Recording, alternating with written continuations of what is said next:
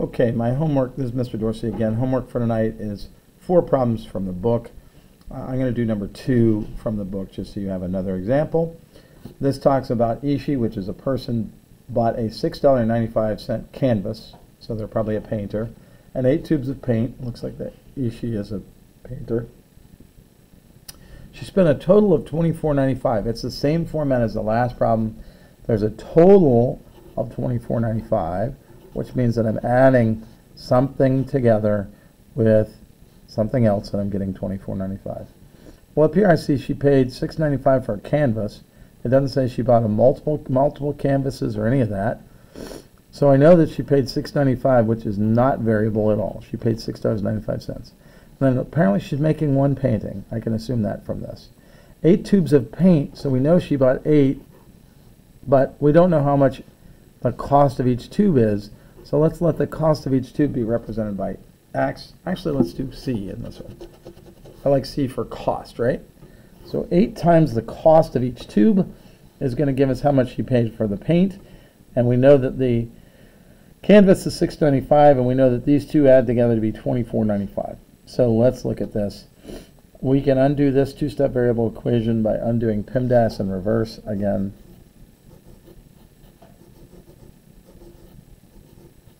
If I undo it backwards, I undo addition, subtraction before multiplication and division. Oh, well, I undo addition first by doing subtraction, which is the opposite operation. When I subtract $6.95 from both sides, I'm left with 8C plus $6.95 minus $6.95 is simply 8C. That's the whole reason I did that. Those cancel.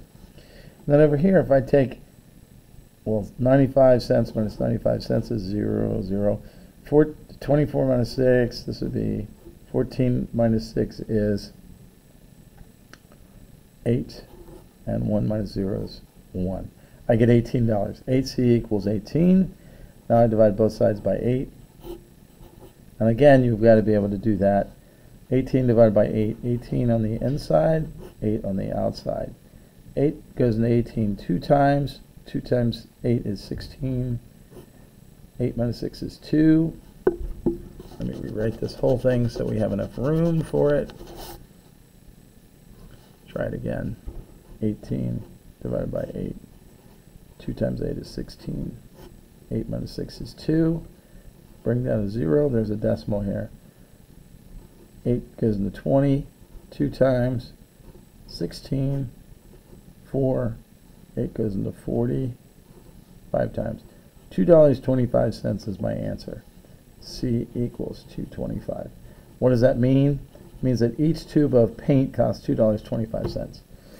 And the way to check that is if you take 8 times $2.25, that gives you $18, and you add 18 and $6.95, you get $24.95, which is correct. So C equals $2.25 is my final answer.